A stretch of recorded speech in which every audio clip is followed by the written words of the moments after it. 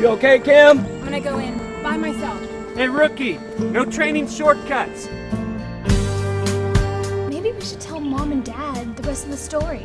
About your surprise ICU visit last year. Oh, you better not. I like calling the shots. A woman in control of her own destiny. I do like to know where I'm going. Oh! I haven't felt like this in a long time. Sounds like morning sickness. I can't have kids. I'm as infertile as they get. The blood work came back a little surprising.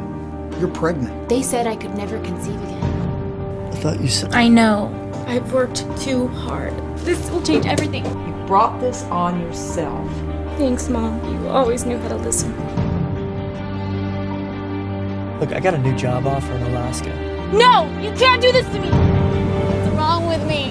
Why don't you just come down here and just fight like a man? This position just isn't a good fit for you or us. So what are you saying? This just isn't going to work anymore. Maybe losing your job is a mixed blessing? Being pregnant is a special time. We need to go. I'm gonna have a baby. A baby? Breathe. She's our daughter, and he's our flesh and blood. So this is our son. When I first held him, something special happened. A peace came over me, and I looked at him, and I realized that's the way God sees me.